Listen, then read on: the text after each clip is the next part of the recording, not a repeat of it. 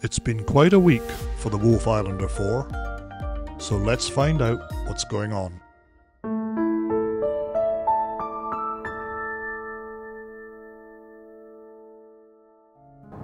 The week began with her movement through thin ice past Amherst Island from her winter storage site in Picton to Kingston. It would prove to be a short visit, with her return to Picton for a couple of days.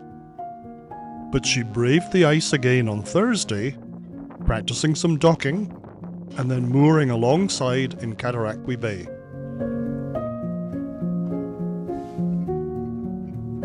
At dawn on Friday, before the rain, she was waiting patiently alongside for her crew, and looking quite splendid.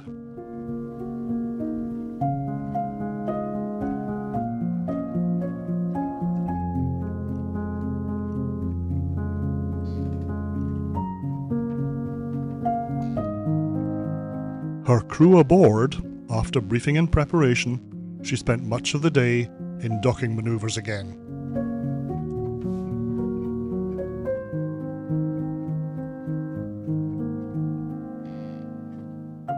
No date has been announced for her entry into regular service, but in the meantime, her presence in Kingston waters is very welcome and greatly appreciated.